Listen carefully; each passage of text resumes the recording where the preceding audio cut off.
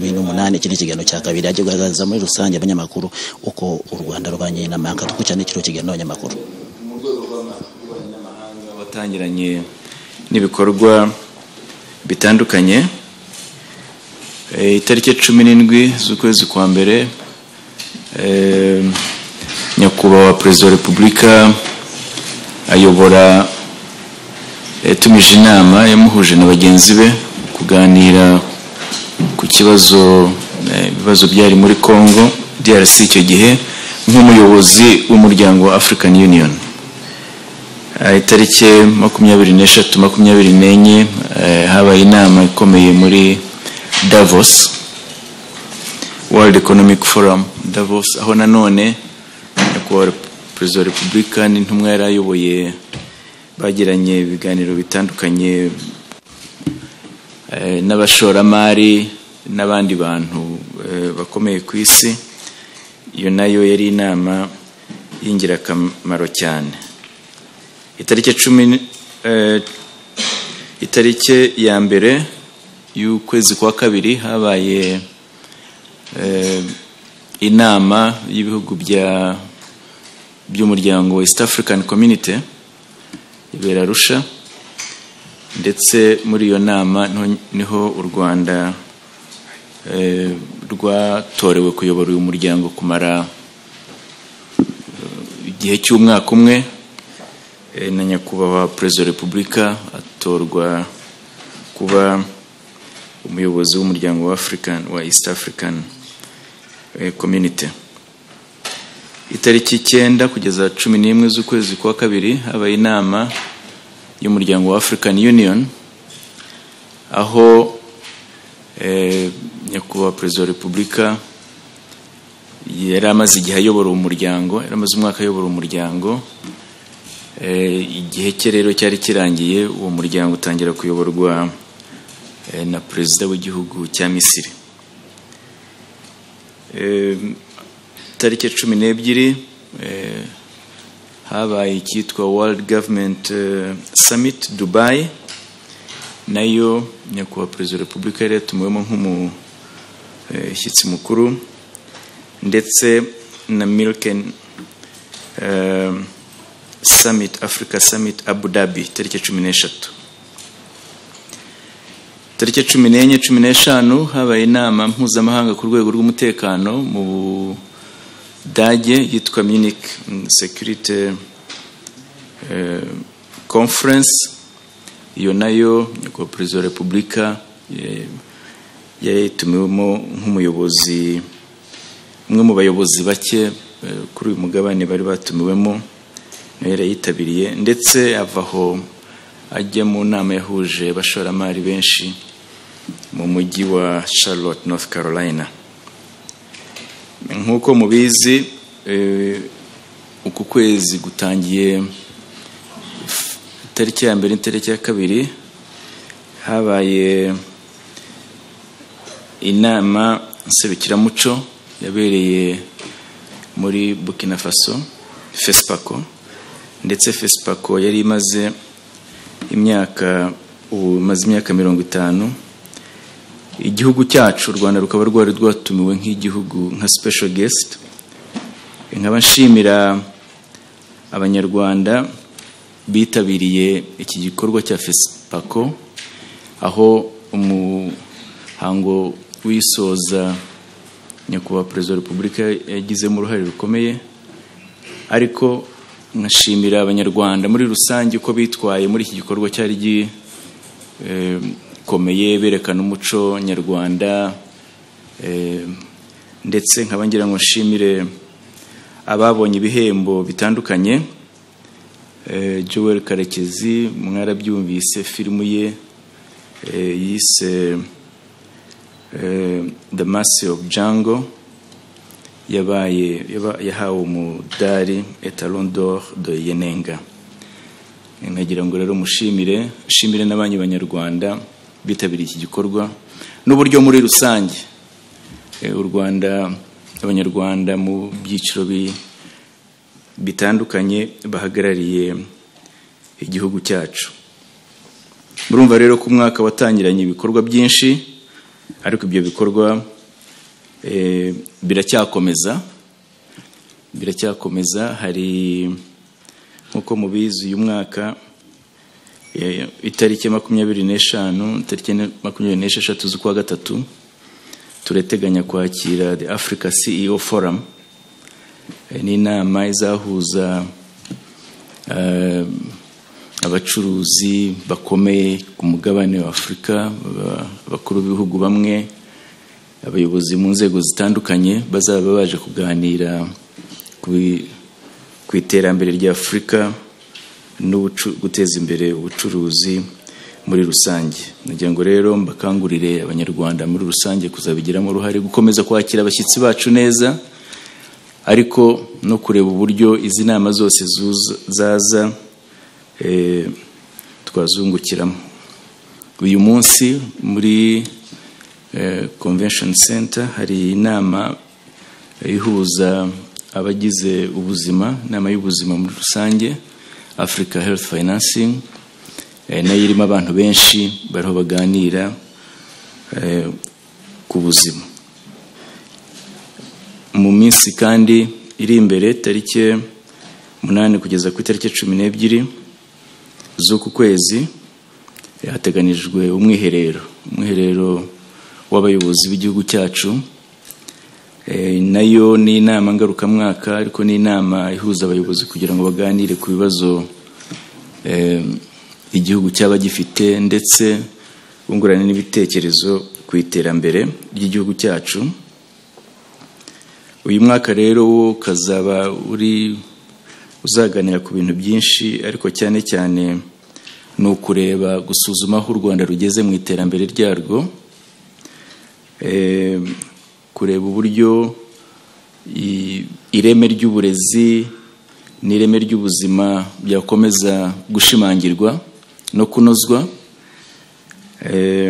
kureba uburyo ubuhinzi n'ubworozi bwakomeza gutera imbere kurushaho, ndetse n'uburyo twakomeza guteza imbere ibikorwa bituma dushobora kohereza ibintu bitandukanye mu mahanga, yaba ari made Rwanda, ariko n'ibindi abanyarwanda bakora bikeneye kujya mu masoko mpuzamahanga.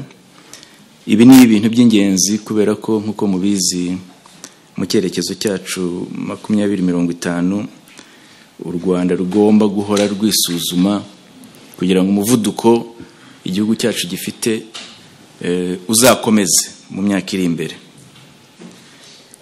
Uyu mwaka kandi muri iki gihembwe wenda gitaha gitangira, nibwo tuzibuka ku nshuro ya 25 jenoside yakorewe abatutsi. Icyo nkuko mubizi, iteka twibuka, twiyubaka, tushimangira ubumwe bwacu. Imyaka 25 yari irageze, ubwo abanyarwanda tuzongera twibuke, ariko tuniyubaka, turushaho kwiyubaka, turushaho guteza imbere ubumwe bwacu n'ibindi bikorwa bituma u Rwanda ruriho kandi ruzabaho kandi rukomeza kubaho mu buryo buhamye.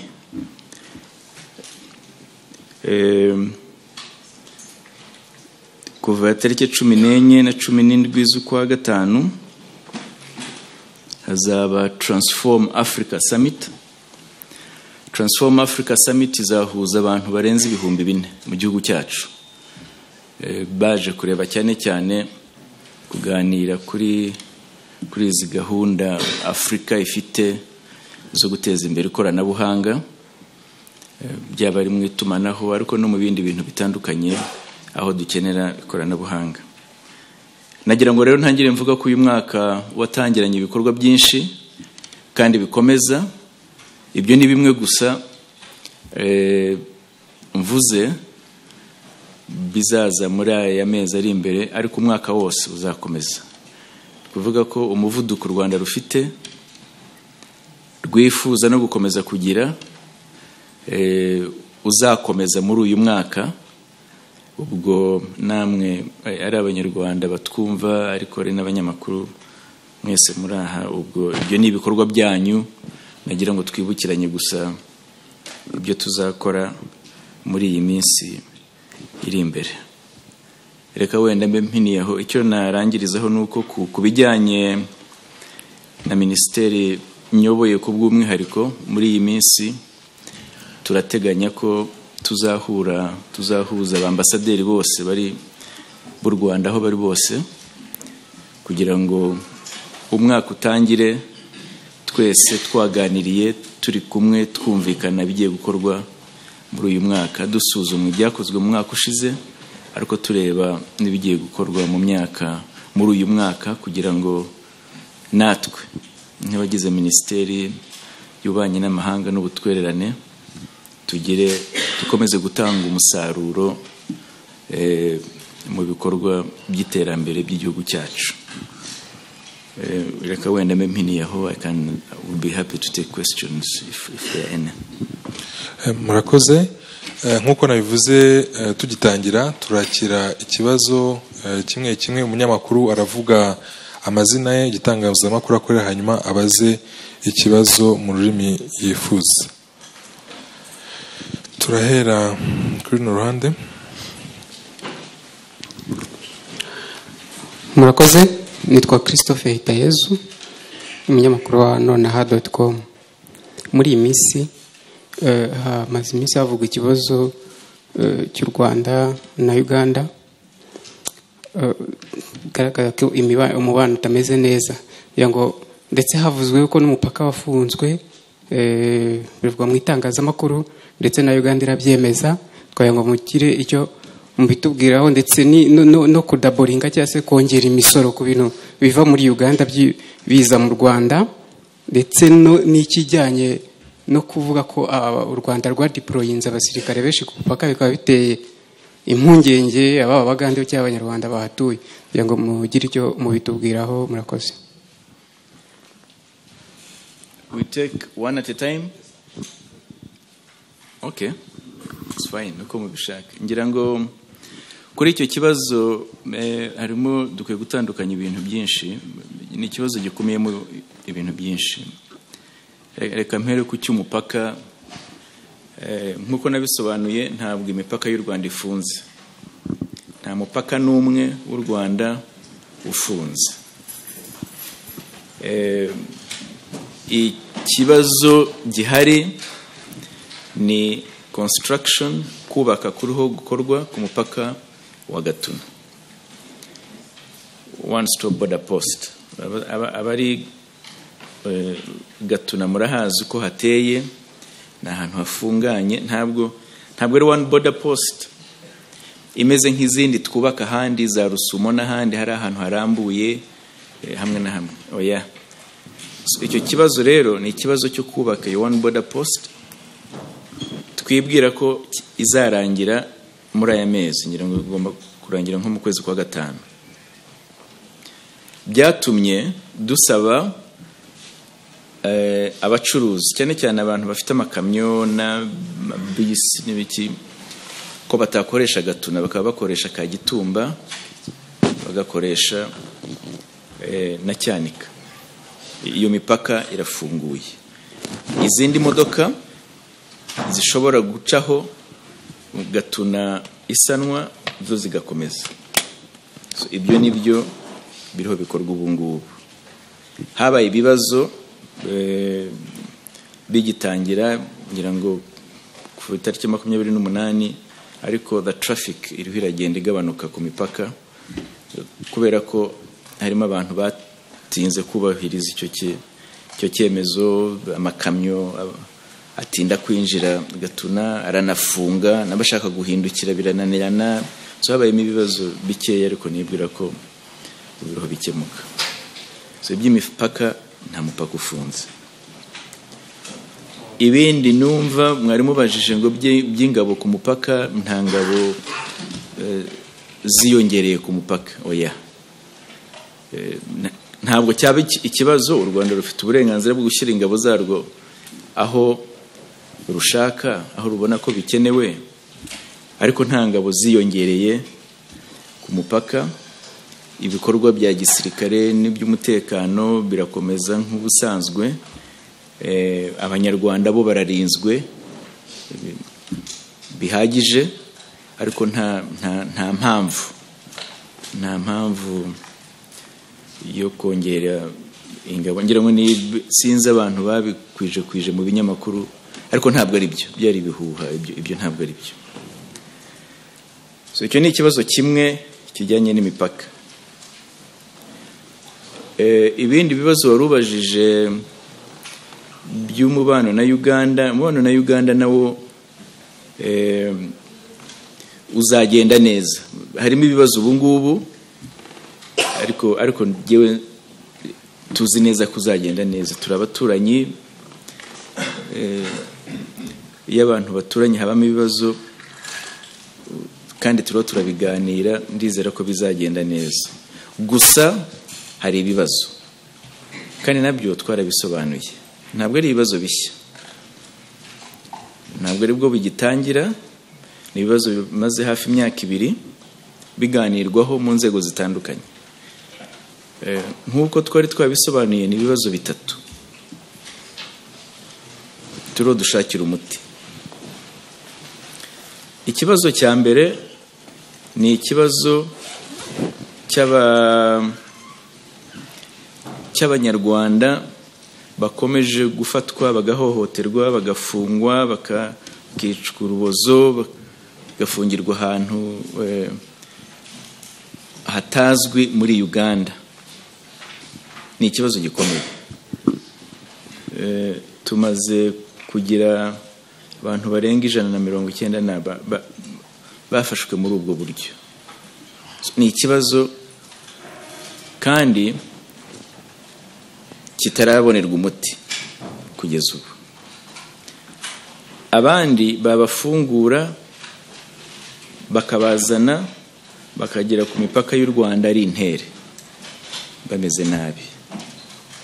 Those who are deported, bamwe bagasigaye imiryango yabo, abandi bagasigaye za business zabo, abandi bakabuzwa uburenganzira bari bafite, bagasigaye abana babo. Hari imiryango ifunze ifite abana bato, ubona nta gisubizo ubonera kuri icyo kibazo. Bamwe bashakishije abanyamategeko, bajya mu nkiko zo muri kiriya gihugu kugira ngo barebe ko byibura bagera kuri abo bantu babo.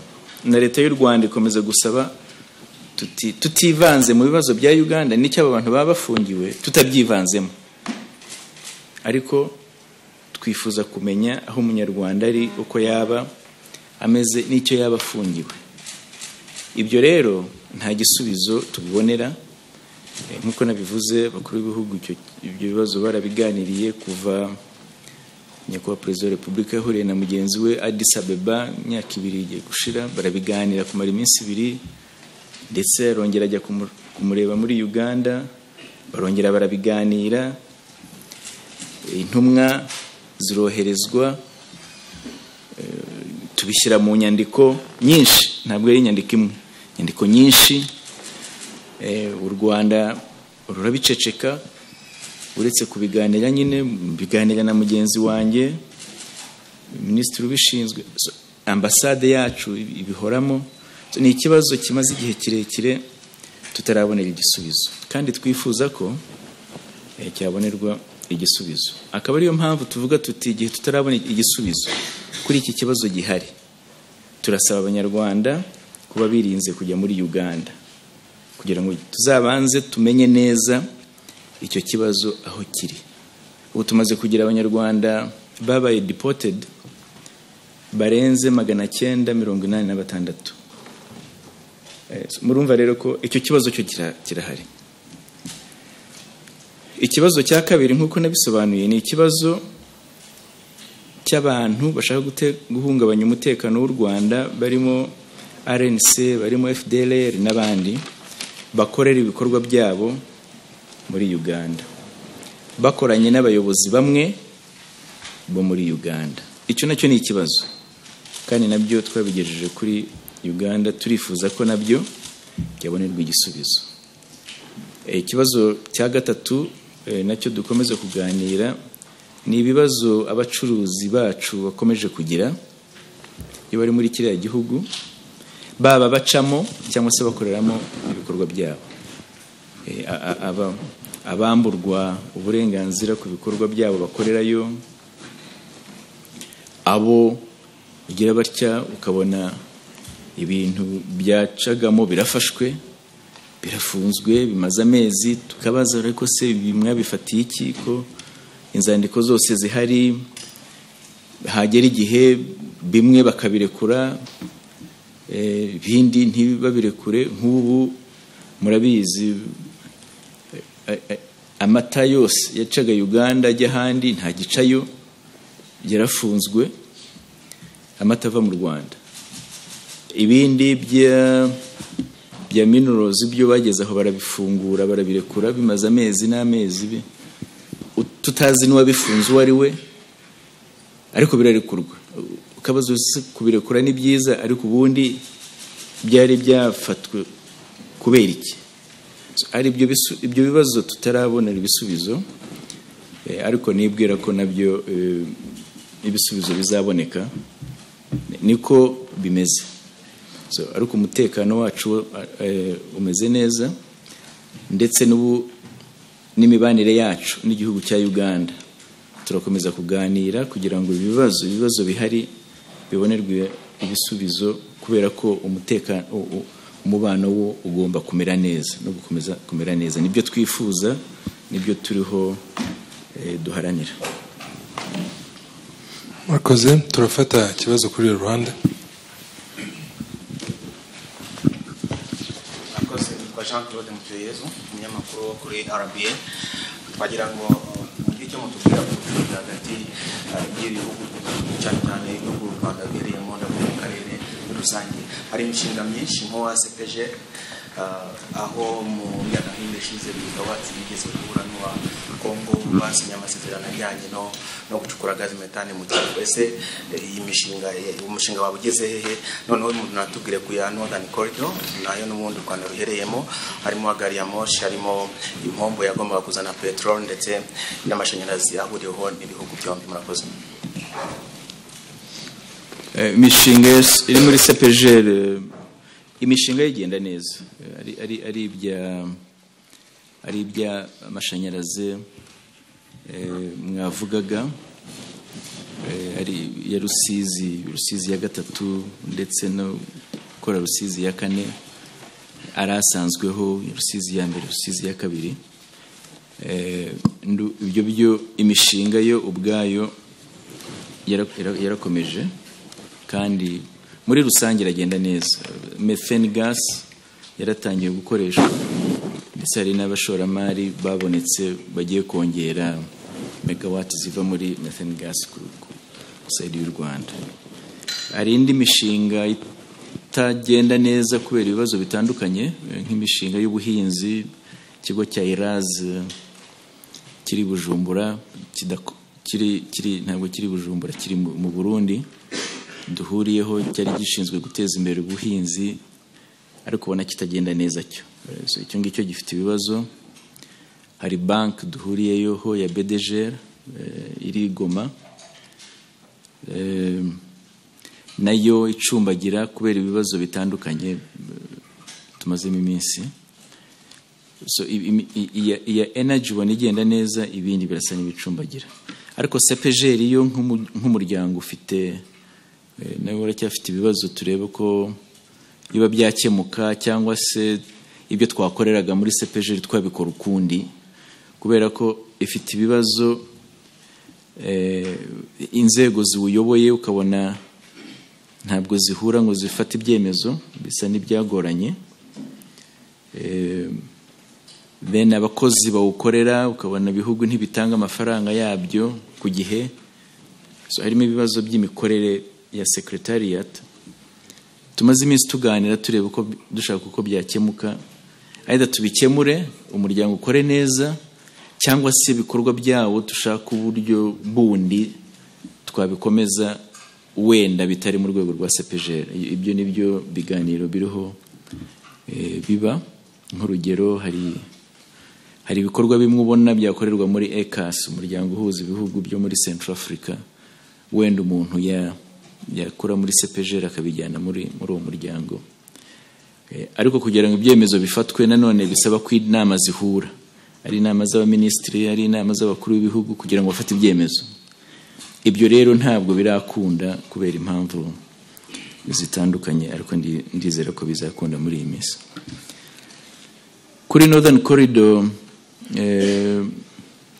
hari za projects zimwe zakomeje kandi zikora neza muri rusange, azamo ibibazo ariko ubundi zikora neza. Ibintu bya ID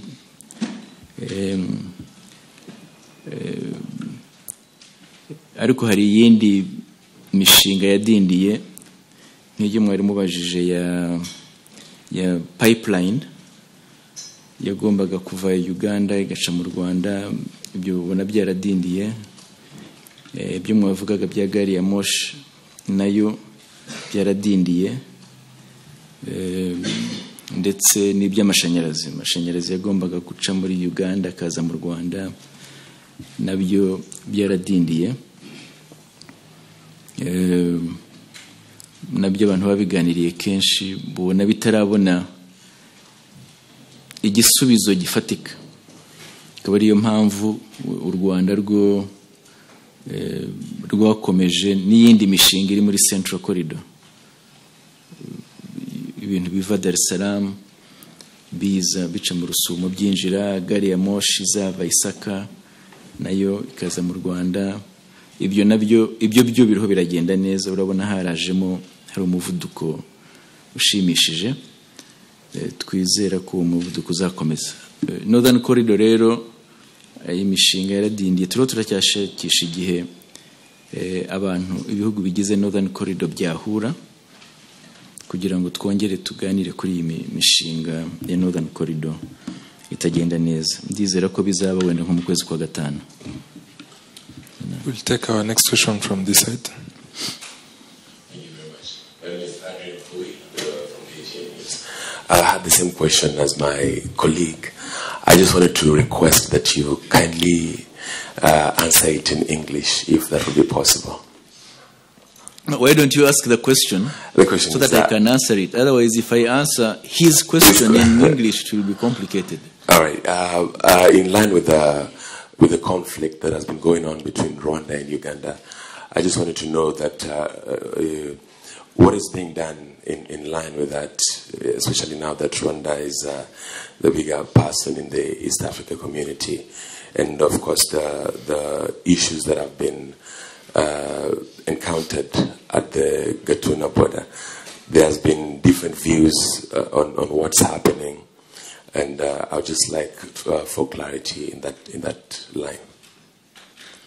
Yes, I think it is.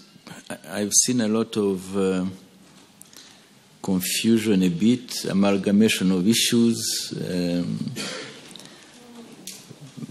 and some outright disinformation about what is happening. So let me explain. First of all, it is important to separate border issues from other issues. As far as the border is concerned, Rwanda's borders with all our neighbors are open on the Rwandan side. All the borders are open. There is a challenge with Gatuna because there is an ongoing construction of the one-stop border post. This construction, we hope, will be concluded by May, late May. I think that is the timeline now. But in order to speed up construction, given the terrain of Gatuna is it's a narrow gorge. It's quite a complicated terrain. Even designing that one-stop border post was a challenge because of the nature of that terrain itself. But in order to hasten that construction, we have requested all heavy trucks and heavy vehicles, to use alternative entry points into Rwanda from Uganda. Use Kagitumba, use Chanika. Those light traffic that can use Gatuna without impeding the work continues. That is going on well. We had a challenge because from the 21st, Gatuna was clogged up for many reasons. Truck drivers not responding quickly enough to use alternative routes.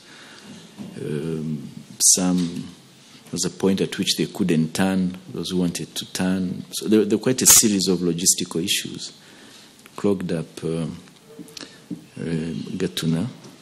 But now it's moving on Kagitumba and Chanika. Of course, because one border post is not functioning maximally, there is a bit of pressure on the other border posts too, but which are manageable. So that is the border post. That's what has happened along our borders. I've had people say borders are closed. No, they've never been closed. Your colleague was asking me about troop deployments, and I told him no, there are no additional troop deployments on our borders. Our country is well defended, and there is no need to do anything extra than what has been done now. So those are the border issues. Now, as to the other issues which are under discussion with the government of Uganda, these are not new. These are issues we've been discussing for 2 years now.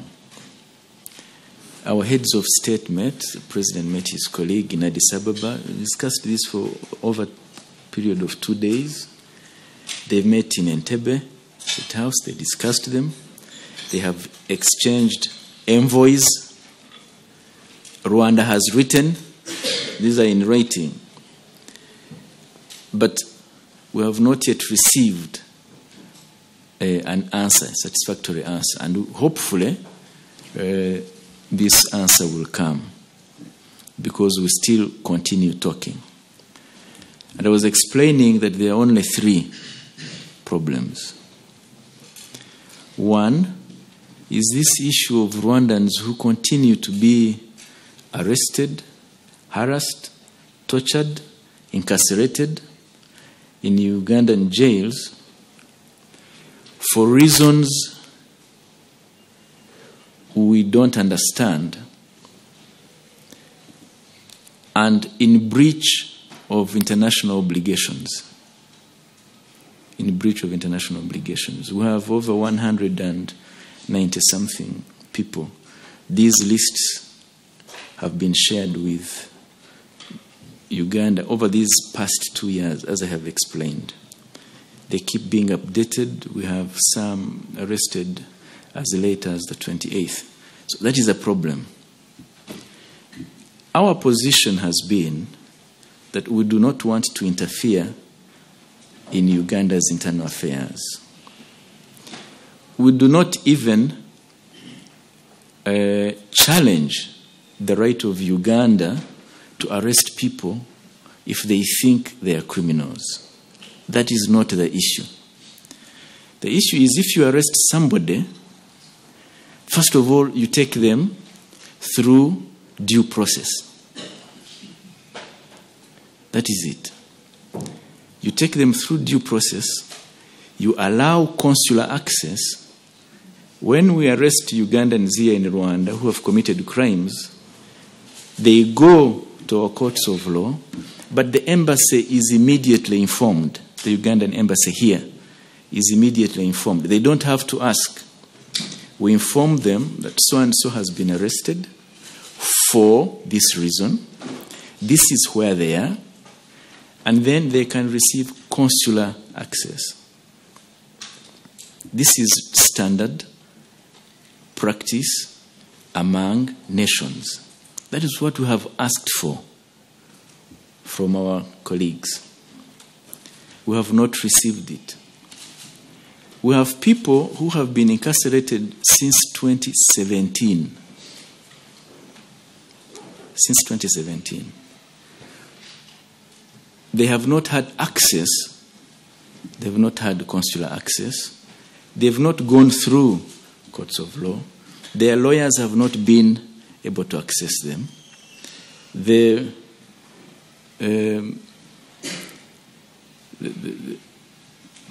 So that is the challenge. Some are arrested.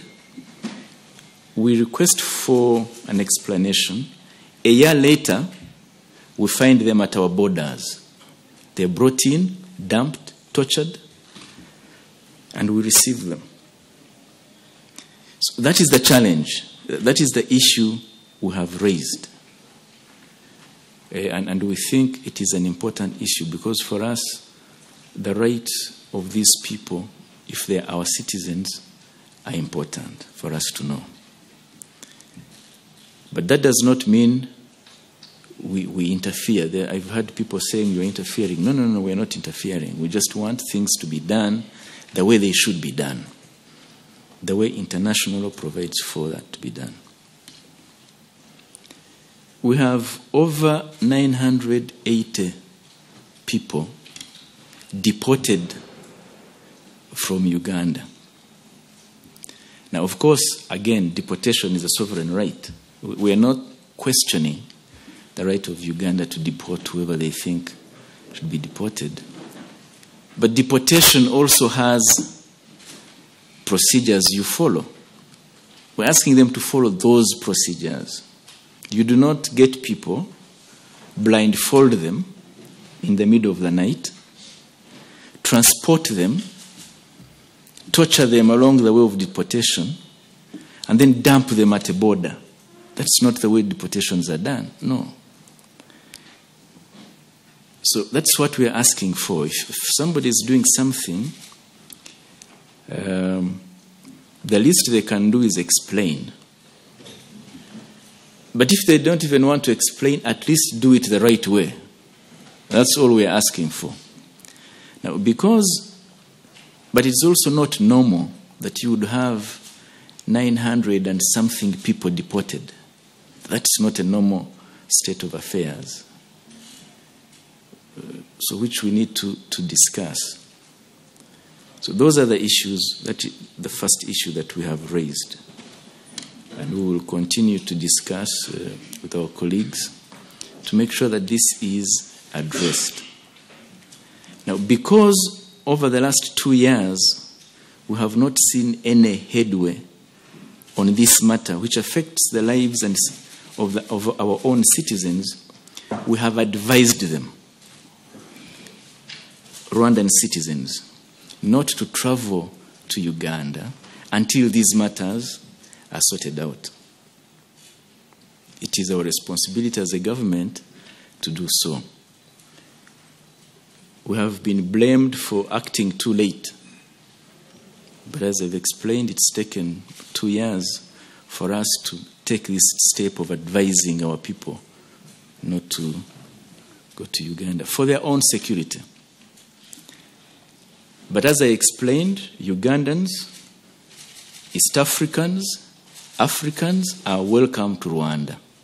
They are free to come in. They are received well. They'll continue to be received well. So the advice is to our citizens for their protection. And we hope that this matter will be resolved with our colleagues. So that is one set of issues which we have been discussing. The second, which we have been discussing with our colleagues from Uganda, and we will continue to do so, is this alarming thing for us of groups hostile to government of Rwanda, groups which have carried out acts of terrorism inside Rwanda. They carried out attacks in Kigali here, grenade attacks in the past. They've carried out attacks in the north of our country. They've carried out attacks in the south of our country, the southern province, even as late as last year.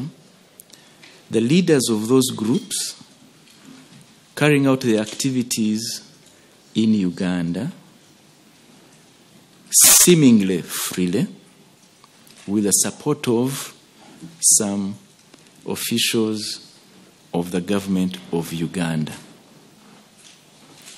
That is a problem we have put at the table. These include the RNC of a man called Kayumba, the FDLR, some of the FDLR people. The FDLR are the people who carried out genocide in this country. Some of those people were arrested in Uganda, in DRC on their return from Uganda, and through good cooperation they've been handed over to Rwanda. They've detailed these activities, and we have shared that information with our colleagues from Uganda and requested for, first of all, that these things stop, because I can't see any explanation for this support. That is the second challenge. This is also has been ongoing. It is not something that is new. The third, which we are also discussing, is that for some reason, Rwandan goods find difficulty either transiting through Uganda or being sold in Uganda. Quite a number of some of the Rwandans deported claim that their businesses are closed and then they are deported. Some are people who've been in Uganda for some time. Others are people who just have been carrying out their businesses in Uganda. So they are closed, deported, businesses closed, no compensation, no follow-up. That's a challenge. Some of Rwanda's goods, as you know, have been held up in Uganda in the past. We had a whole container of minerals held for months and eventually released. We still don't know why this happened. Nobody has explained to us why that happened. We are happy and grateful that it was released. But you can imagine if somebody has a container of things going through a country. We are landlocked ourselves. Access is to Mombasa and Dar es Salaam. So if you tamper with that movement, then for us, as a landlocked country, it's a serious matter, because you cause difficulty with investors. So it's an issue. There are other things, milk. Can't send milk through Uganda. So there are some of these difficulties for which we have asked for an explanation, and we have not yet received an explanation. So those are the three issues we've been handling for some time now. They are not new. Maybe the only new thing is that they are public now, but we've been handling them for some time with our colleagues, and we will continue to do so, because the relationship between Rwanda and Uganda is important certainly for Rwanda, and I trust it is also important for Uganda. Thanks, Minister. On the same issue of Rwanda and Uganda, we have a question from Twitter from Luis Jadwang, and he asks, when do we see the roadworks being completed?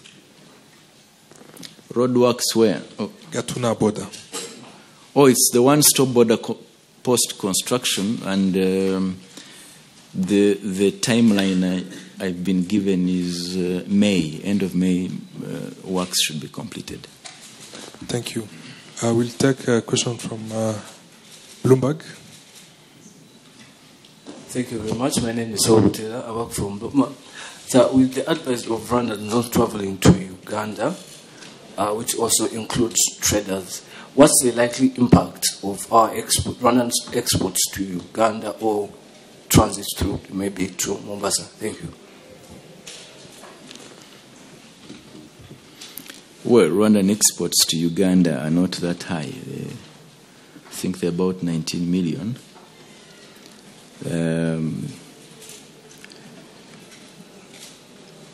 We hope that these exports will eventually continue and pick up. I think if we solve these issues that are hampering free trade, then freeway trade can continue. But you see, you cannot have free movement of goods without free movement of people.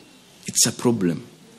You cannot say, let the goods move, but I will arrest those who are transporting those goods.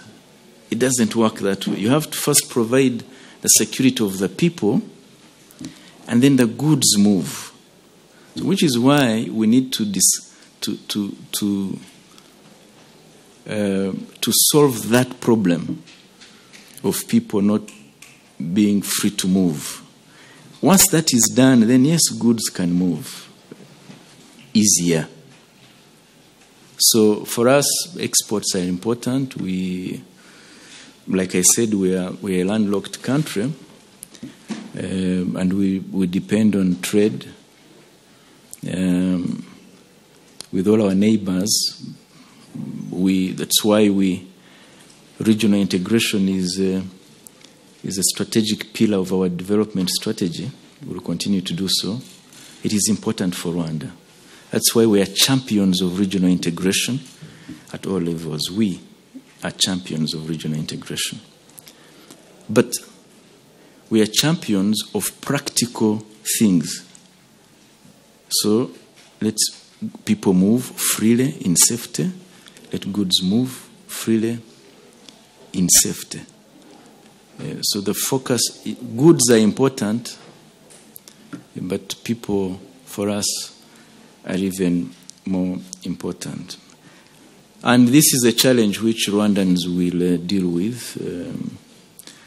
Among the many challenges we've had, this is not the most difficult. We've had much bigger challenges, and Rwandans know how to deal with these challenges. I can assure you that they will not affect our export volumes. They will not affect our growth. They will not affect our security, not affect our safety. Because we know how to grow our economy, even with challenges at all levels. So that will continue.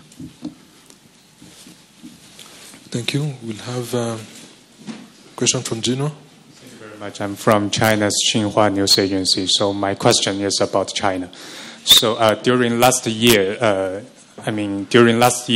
Chinese president's visit in Rwanda, the two sides signed document on the Belt and Road Initiative. So China is going to host the second Belt and Road Forum for International Cooperation next month. What would be Rwanda's expectation of the forum, and what's Rwanda's attitude towards the initiative? Thank you very much. First of all, China is an important partner for Rwanda at all levels, and we welcome this growing partnership. China is a partner in our infrastructure development. We have relations at political levels. We have important relationships that are party to party. We have important relationships that are people to people. So those are important relationships which we intend to grow.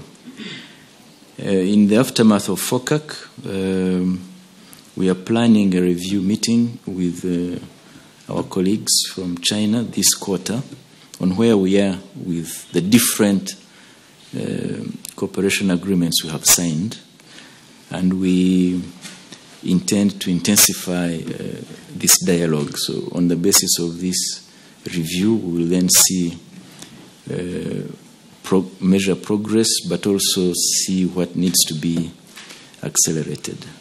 As for the Silk and Belt Initiative, it is a good initiative. I think it addresses the development requirements of China's partners. I am sure it is certainly for Rwanda. This partnership is mutually beneficial. It addresses Rwanda's development challenges, but I'm sure it is also beneficial to the government and the people of China. So we are happy with that relationship. Nyakubahwa Minisita, dufite n'ikibazo kuri telefone. Niba uhamagaye twumva yakwivuga amazina. Alo? Nikubumva. Mwaramutse, mwatwibwira mukatubwira naho muherereye. Nitwa Mitera Furere. Abamenyereye kuri stade Amahoro nagira ngo mbaze hari gukorwa iki kugira ngo umubano w'u Rwanda n'u Burundi use neza niba ari amatora atahatari yajyamo. Ikindi cya kabiri hari gukorwa iki kugira ngo South Africa ipane n'u Rwanda abana Rwanda n'itegeko muri Afrika y'Epfo bafatwe.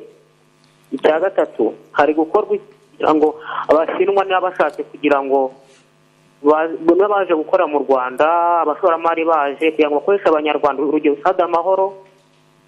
Abashinwa bizaniye abanyarwanda ku muhanda babuze imikorere kandi icyubaka kirahari. Ibibazo byumvikanye murakoze, reka duhe Minisitiri mwanya bisubize. Murakoze. Ikibazo cy'u Burundi ndibwira ko yavugaga amatora y'u Burundi, ntabwo nibwira ko yabazaga amatora yo mu Rwanda, ko amatora yo mu Rwanda yo yararangiye. Ndibwira ko ikibazo cy'u Burundi nk'uko twabisobanuye kiri mu maboko y'umuhuza w'abarundi. Umuhuza w'abarundi akaba ari President Museveni wa Uganda. Ubwo rero icyo kibazo cy'u Burundi niwe ufatanya na bagenzi be mu rwego rw'umuryango wa Afrika y'Iburasirazuba kugira ngo ibibazo biri i Burundi bikemuke. U Rwanda rwo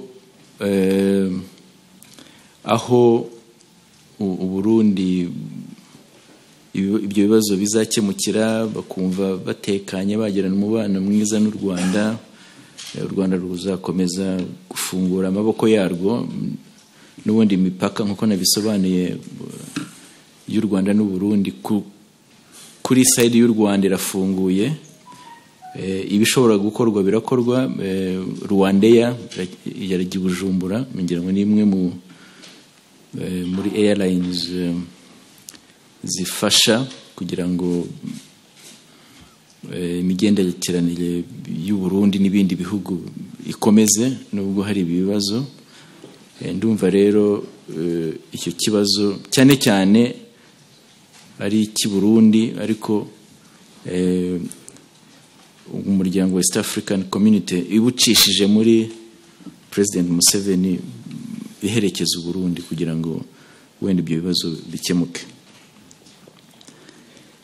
Ibibazo bya South Africa nabyo byemezo byarafashwe by'uko umubano wakongera ukamera nk'uko wari umeze mbere. Ku Rwanda byo nta kibazo kigihari kubireba u Rwanda, ibyo u Rwanda rufitiye ubushobozi nta kibazo kigihari. Abantu bo muri South Africa baraza, abacuruzi baraza, bashaka abadiplomate barahari, bakora ibikorwa byabo, so nta kibazo gihari. Ntabwo turakemura ikibazo cy'abanyarwanda bashobora kujya muri South Africa ku buryo bworoshye. Bajyayo ariko biracyagoye, ntabwo babona visa ku buryo bworoshye. Ibyo turacyabiganira ngo turebe ko byakemuka. Hari ku nzego wenda nko ku rwego rwanjye no zindi ziri munsi yacu, ubona bitihuta uko tubishaka, ariko nabyo nzi ko bizakemuka, ibigomba gukorwa bigakorwa bikava mu nzira. Icyo abashinwa ubundi amasezerano dufitanye n'abaterankunga bose ni uko bazana abantu bakora ibyo abanyarwanda badafite ubushobozi gukora.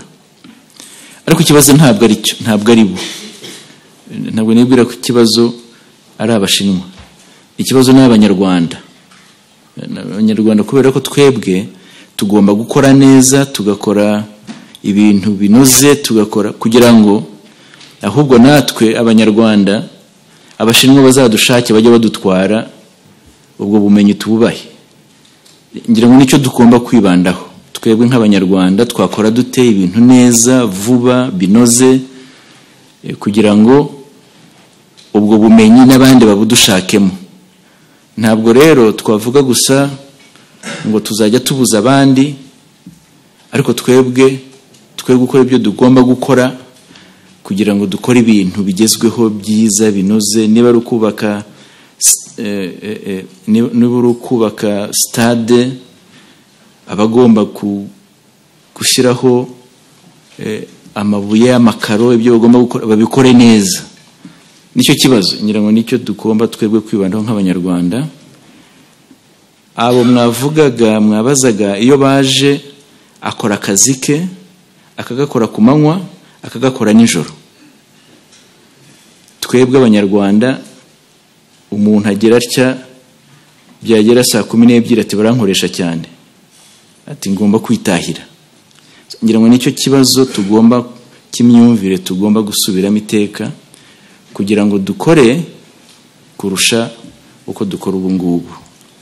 Ariko amasezerano yarahari yuko abaza mu Rwanda baje bakora ibintu tutaragirira ubumenyi. Ntabwo ari ibintu byose, ntabwo ari abantu bose bakabaye bapfa kwinjira gusa. Kwa Minisita mubyemeye twafata ibibazo 5 bya nyuma tugasoza iki kiganiro.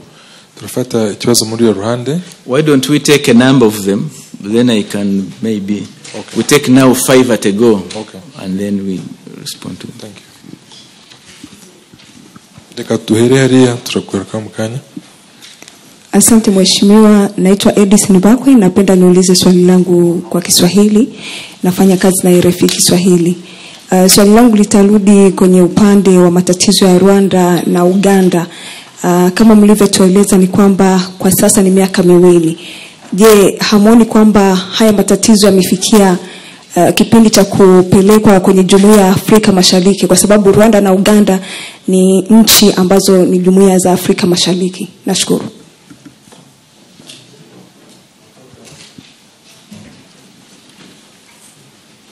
Murakoze nyakubahwa Ministre, nitwa Sumuta Kaboyi, nkuririjwe rya Amerika. Ndagaruka ku rujya n'uruza rwahagaritswe rw'abanyarwanda bajyaga muri Uganda. Ni nacyo mugenzi wanjye wenda yaravuze, benshi bajyagayo bakoraga umurimo w'ubucuruzi, ndetse byatangiye no kugaragara ku masoko ko hari abatangiye kuzamura ibiciro bavuga ko byatewe nuko batakijya kurangura. Ni nako byagenze mu Burundi.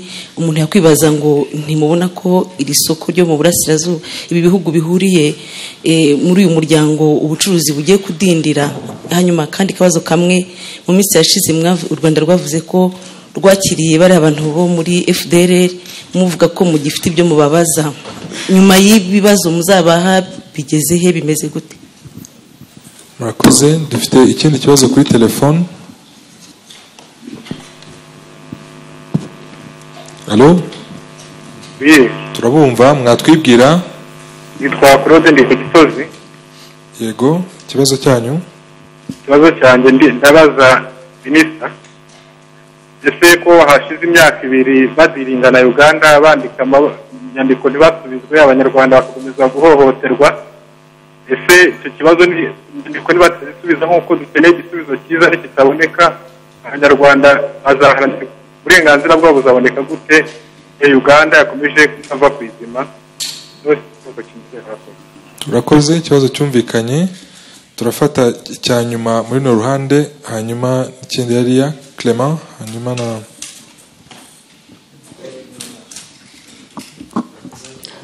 very much, Minister. My name is Clement.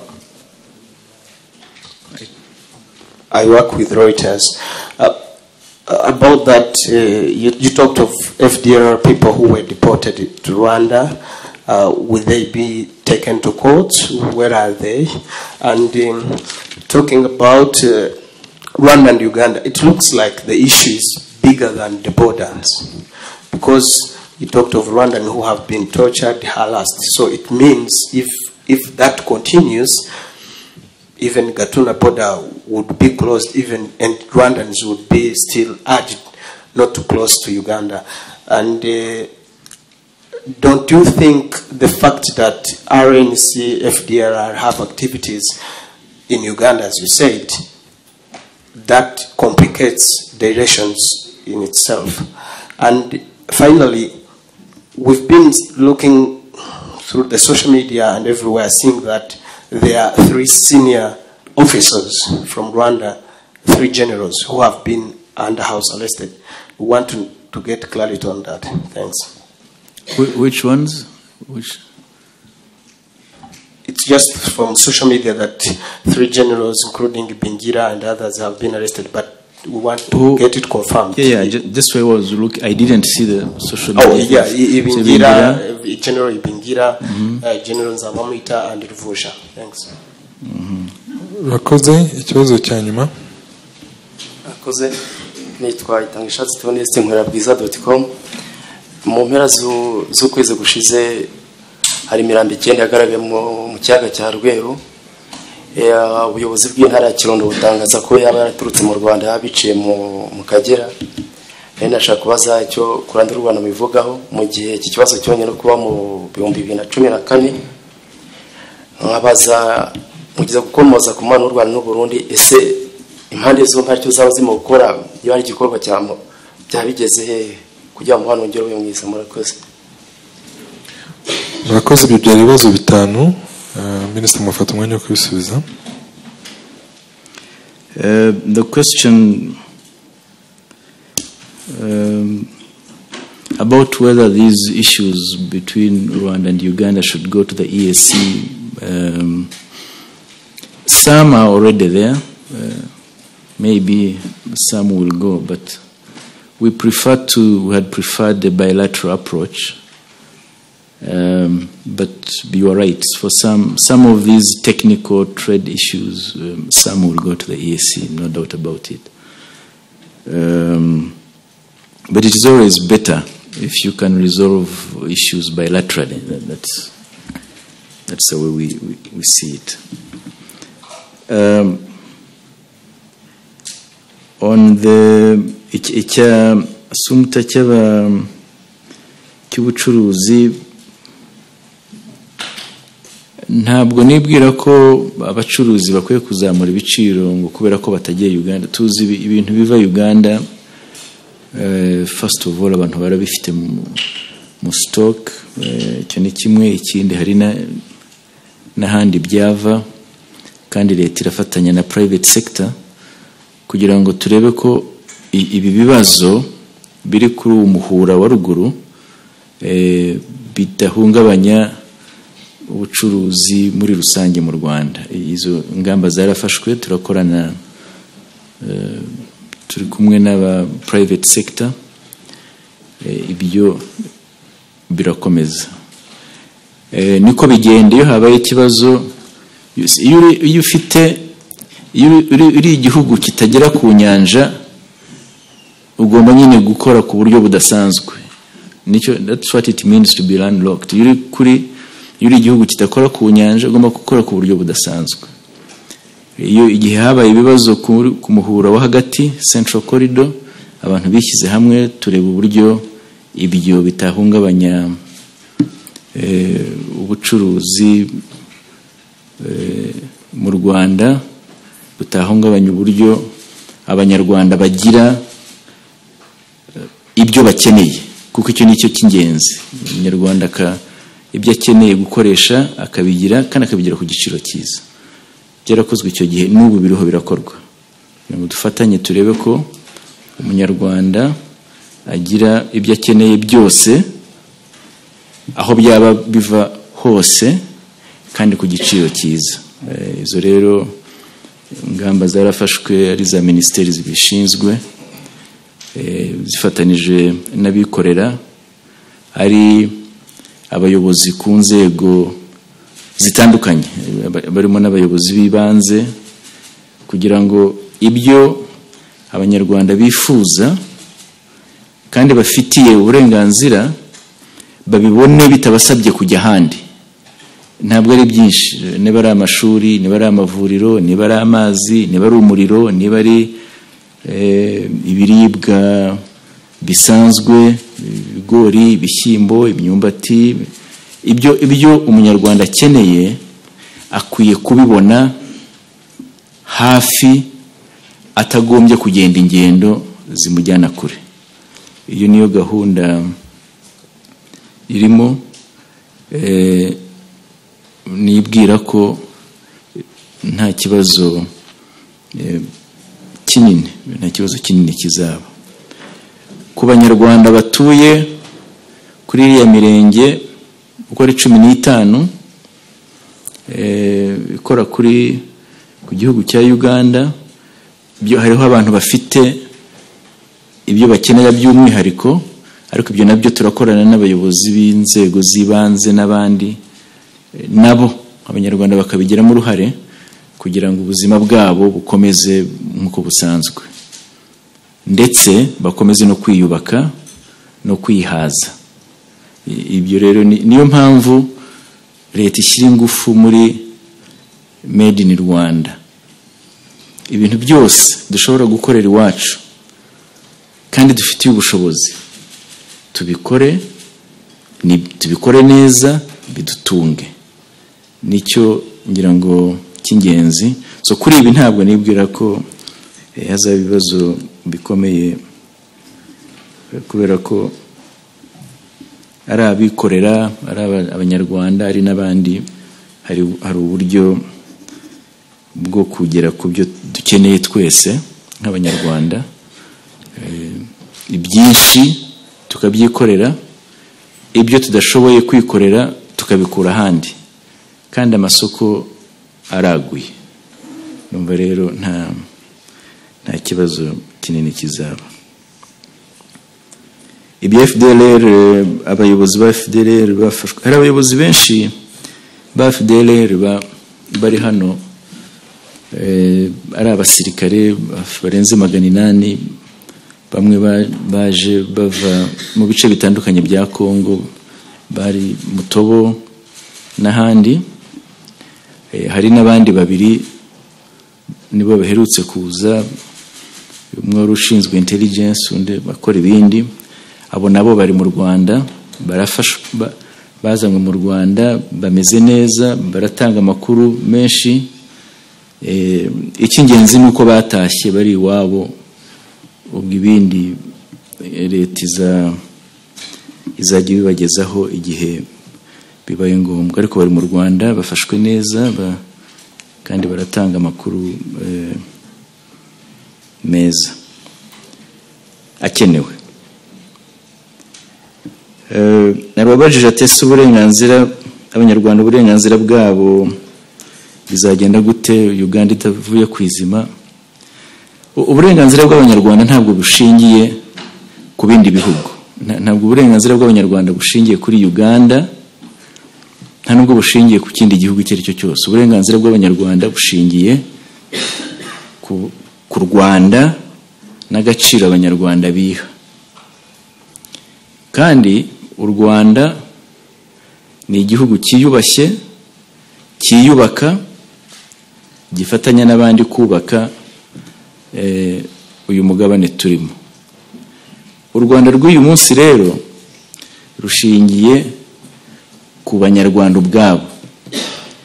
Ntabwo uko umunyarwanda aramuka, uko arya, uko yambara, uko yivuza, uko yiga, ntabwo ibyo bigenwa n'abandi. Ntabwo bigenwa, nta gihugu na kimwe ku isi kigena uko umunyarwanda abaho, uko yambara, uko yiga, uko yivuza, uko arya, uko atunga umuryango we. ibyo bigenwa n'abanyarwanda n'u Rwanda. Nta gihugu na kimwe ku isi kigena uko u Rwanda ruyobora, abaruyobora, uburyo ruyoborwa n'uburyo rufata abayobozi barwo rubabaza ibyo bakora. Ibyo ntabwo bibazwa n'abandi, ibyo ni iby'abanyarwanda. Nicyo nagira ngo nsobanurire kuri icyo umuntu wakibajije. Hari igihe mu mateka yacu ibyo mvuze byagenwaga n'abandi. Ukumva harimo abantu bari bibwiraga ko aribo bagomba gutunga u Rwanda, kandi niko byari binameze. Aribo batugenera uko tubaho, bakatugenera uko twambara, bakatugenera uko twiga, bakatugenera uko twivuza. Baba batabikoze, ubwo nyine umunyarwanda akagira ikibazo. Bakatugenera nuko tuyoborwa n'utuyobora. Ibyo rero byararangiye. Ntabwo nubwo yarakibajije muri context ya Uganda, ntabwo ari Uganda gusa. Ari Uganda, ari ibindi bihugu bindi, byaba biri kwizima, byaba bivuye kwizima, ibyo ntabwo bigena uko umunyarwanda w'u Rwanda rw'ubu abayeho. Ibyo rero nicyo tubwira abanyarwanda, ngo abanyarwanda bafite igihugu cyabo, turacyubaka. Iki gihugu nicyo kidutunga, nicyo kitwigisha, nicyo kituvuza, nicyo kitwambika, nicyo gituma, nicyo twubakamo, nicyo kidutungira imiryango. Ntabwo ari ibindi bihugu. Ibindi tugafatanya. Iki gihugu abanyarwanda nibo bakiyobora, nibo bagena uko kiyoborwa, nibo bagena uko ababayobora bajyaho, nibo bagena uko bavaho, nuko bahanwa iyo batakiro iyobora neza. Ntabwo ari abandi. Ibyo rwose nagira ngo mbishimangire, kubera ko harimo wumva abantu bamwe basa naho bibwira ko batariho u Rwanda rutabaho. Ibyo ndibwira ko ari ukwibeshya no kutamenya igihe, no kutamenya aho ibihe bigeze.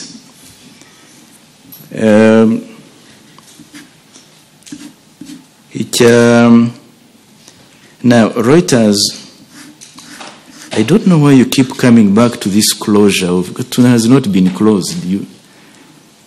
But I think the media, once you pick something, it's difficult for you to change it. Maybe when you've written closed, maybe it goes into the computer and you can't delete it. Yeah? No. Gatuna is not closed. It will not be closed. None of Rwanda's borders are closed. Yeah? So that is one. The RNC are the group which is on the way to disappearing. They've never had a sensible agenda. They don't have an ideology. They don't have leadership. And it will disappear.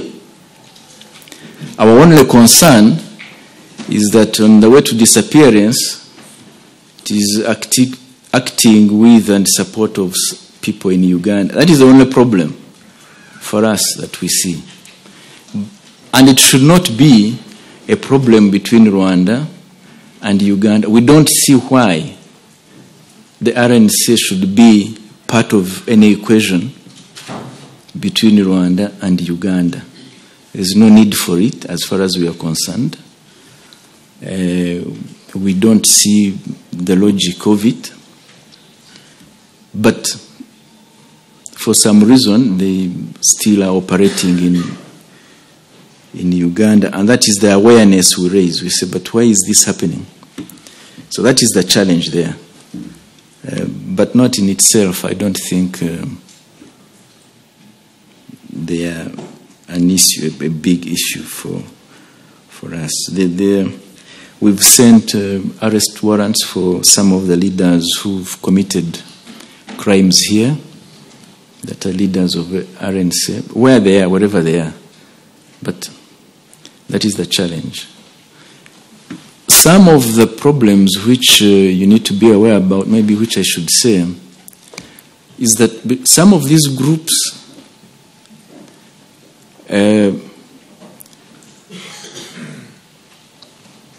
act in a manner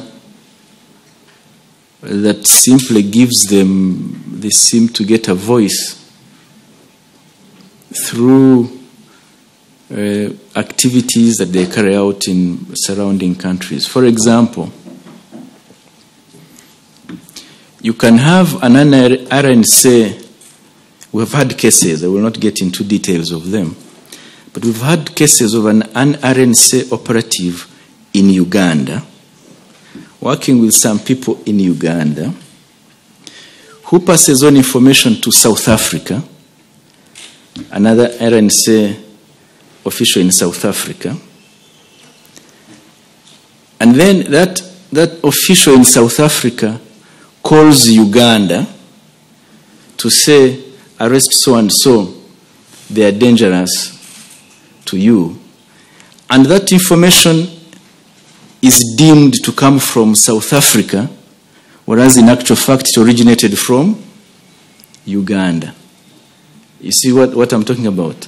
So somebody is in Uganda, works with a Ugandan person, they call South Africa, an NRSA person in South Africa, who then calls Uganda to say, do this to so and so. And then the information is as if it has come from South Africa, therefore it is credible, whereas in actual fact, it is a group that is in Uganda that has done all this machination. So if you're not careful, you think South Africa has a problem with individual X or with Rwanda, but in actual fact, it is a group of people who are cooking up all these things. So that is why I'm saying that you have to be careful about some of these things. And I have also seen it in the media. Then media picks up something, before you know it, it's blown up. So some of those problems which we face that people think are with South Africa actually originate elsewhere. Originate, as I have said, in a place like Uganda. And we've seen people arrested, some of them for these reasons. Now, generals, no, I don't know why these social media people want people to be arrested. These generals are here. I had a meeting with Nzabamwita. Fortunately, with him, at least I know I had a meeting with him yesterday, late last night. And so these are just, I've had rumors that people are arrested. The other day, on a lighter note, I thought I was making a point, but also in a bit of a joke. We raise serious issues, which I've raised here. People respond by saying, but generals are arrested. SEZIBERA has land in Uganda and where? So I was tweeting the other time to say, no. Yeah. I don't have property. I don't have land there. I wish I did. I don't. But if I did, it would not be a problem. Yeah. But so what I'm trying to say is, be careful about, these are serious issues. We are discussing serious matters, and then people just divert into non-issues. They create stories about arrests, about troop deployments, about ownership of this and that, who went to study where, for what reason. That is not the issue. Those are not the issues we're raising. It's not a competition about who did what when. It's about serious state business that needs to be addressed. Imirambo ya ariko Rwero ahangaha muhora mukimbaza. Every time there's a press conference muhora mumbaza iyi mirambo yo muri Rwero. Nari babwiye nta banyarwanda twebwe amarimbi y'u Rwanda arazwe rwose n'abo bantu babivuga muzababwire amarimbi y'u Rwanda arazwi aho dushyingura harazwe by law amarimbi yacu ari gazetted ntabwo Rwero ari irimbi ry'u Rwanda rwose nta mirambo y'abanyarwanda ijyayo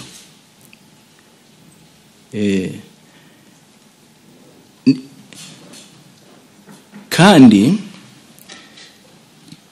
abo babivuga ntabwo iyo mirambo imwe biri mu biyaga indi iri mu bishanga by'iwabo indi iri mu mazu iwabo aho hava iyo mirambo n'ahandi nihi igomba kuba riva ariko niba byongera kubivuga aho abo bantu babivuga mujye mubabaza mujye mubabwira ko u Rwanda nta marimbi Rwero ntabwo ari irimbi ry'u Rwanda. It will never be. Amazi y'u Rwanda ahari imigezi yacu amazi y'u Rwanda atunga abanyarwanda ntabwo tuyashyiramo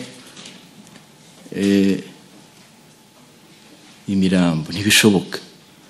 Icyo ngira ngo nagisubiza ni ariko muhora mukimbaza for some reason.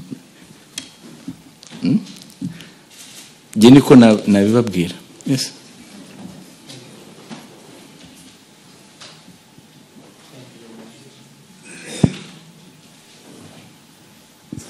Thank you. My name is Collins Moy. I write for the New Times Daily. I have a brief clarification. This is the last series? Oh, okay. You mentioned that Rwanda and Uganda are currently in talks to end the stalemate or to fix the strained relations. If you could clarify at the moment what has been the development since the travel advisory on Thursday, and in what aspect, at what level are the talks, and do you have like a mechanism or a special purpose vehicle to fix to end the stalemate, as well as how many Rwandans are currently being apprehended in Uganda by your count? You mentioned 190 over the last 2 years, but as of today, how many by you, according to you, are being held?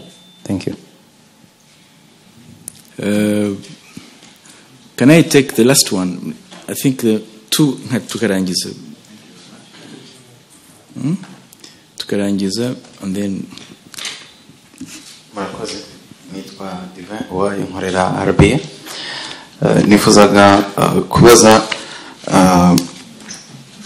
ku bijyanye n'umubano w'u Rwanda n'andi mahanga muri rusange. Umwaka ushize twabonye abakuru b'ibihugu n'abaza guverinoma twavuga ko bari benshi koko niba barirwa mu 9 basuye igihugu. Ngira ngo ibi bifite icyo bisobanuye ku mubano w'u Rwanda n'amahanga. Kuri mwebwe mubona ibi byerekana iki? Hanyuma ese twakwitega ko no muri uyu mwaka u Rwanda koko ruzagira abashyitsi bo ku rwego nkuru benshi nk'uko twabibonye umwaka ushize? Hanyuma wenda nasoreza ku kijyanye n'uburyo muri iki gihe abanyarwanda bitegura kwibuka ku nshuro 25 jenoside yakorewe abatutsi. Twavuga ko kugeza ubu u Rwanda n'amahanga barakorana bate kugira ngo koko ibikorwa byo kwibuka bijyane no guha ubutabera abarokotse jenoside, cyane ko diplomasi y'u Rwanda ifite uruhare rukomeye mu kugira ngo koko ubutabera buboneke cyane cyane ku basize bakoze jenoside cyangwa bakurikiranyweho jenoside bari mu bihugu by'amahanga. Murakoze.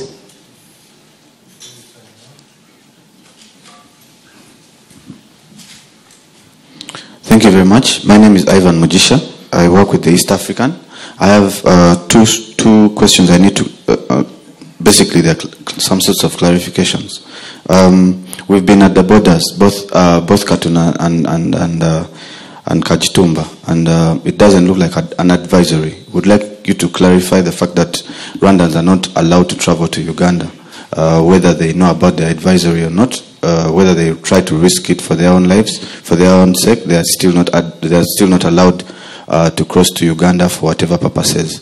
The second part is about Uganda, which has said that truck clearance fees have been increased at Chanika border from 200,000 francs to 400,000 francs. Would like to know whether that's true, and if it's true, is it some form of retaliation for what's going on between Uganda and Rwanda? Thank you very much.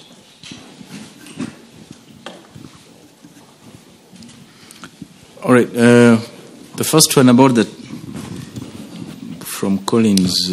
I've said we are in discussions. We've been in discussions for 2 years. That's where we begin from. And those channels continue. Those channels of discussions are open. They continue. Has there been any movement forward? No, not yet. We haven't seen any. But we will continue those discussions.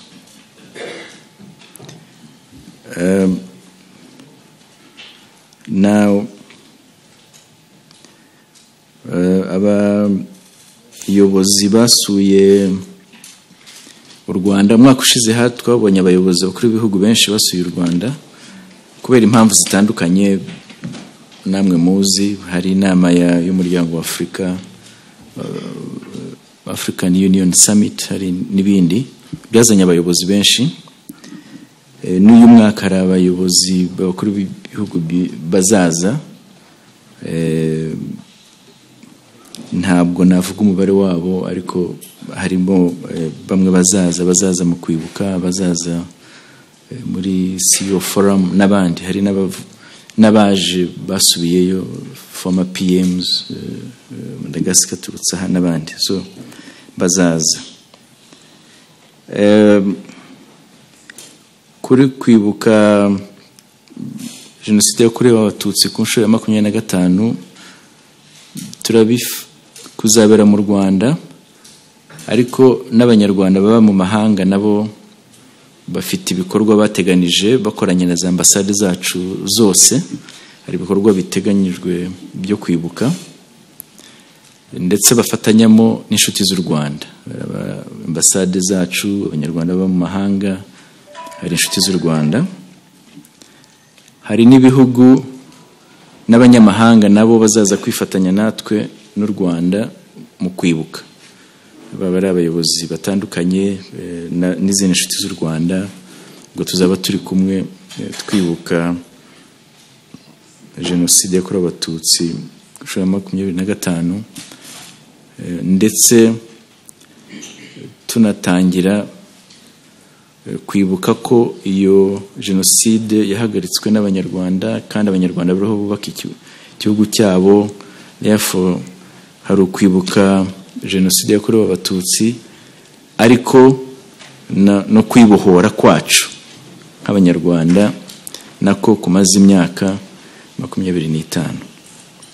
Abanyamahanga rero benshi inshuti z'u Rwanda bazaza kwifatanya natwe. Ku bimwe mu byo dusaba amahanga no gukomeza inzira yo guhana abakoze jenoside muri iki gihugu bakiba mu bihugu by'amahanga. Biratera intambwe, ariko ntabwo bigenda, ntabwo byihuta uko twabyifuzaga. Ariko hari ibihugu bimwe batubwira ko bagiye gushyiramo imbaraga, haba mu Bubiligi, haba mu Bwongereza, haba mu Faransa, haba muri za Netherlands. Hari ibihugu ubona, Nordic countries, hari ibihugu ubona biriho bishyiramo imbaraga. Hari n'ibihugu ku mugabane wa Afurika batangiye gukorana natwe kureba uko iki kibazo abantu bakoze bakiri hanze nabo bagezwa ku butabera. Bamwe barabazana, abantu murababona bya za Malawi, hari n'abandi dukorana, Zambia n'abandi. So byo bizakomeza. Cya kabiri nuko twasabye ko ibihugu bifite inyandiko mu bubiko bwabyo zijyanye na jenoside yakorewe abatutsi, igihe kigeze kugira ngo nazo bazidusangize kugira ngo aya mateka yacu yuzure. Hari ibihugu byinshi kubera ko byari byicaye ku muryango, byabaga mu muryango w'ubibumbye icyo gihe, biri muri Security Council, bifite inyandiko kuri icyo gihe cya jenoside. Tubasaba ko izo nyandiko bazidusangiza, kandi bariho byinshi biratubwira ko bitegura kubikora kugira ngo iyi myaka, uko tumaze imyaka 25 n'amateka yacu nayo akomeze kuzura. Now, as for Ivan Mugisha's questions, I will not use your words. You're asking me to use words that are yours, they are not mine. My words are, Rwandans are strongly advised not to cross into Uganda, not to go to Uganda. And those words have a meaning. So, those are the words we are using. And I'm sure Rwandans understand them.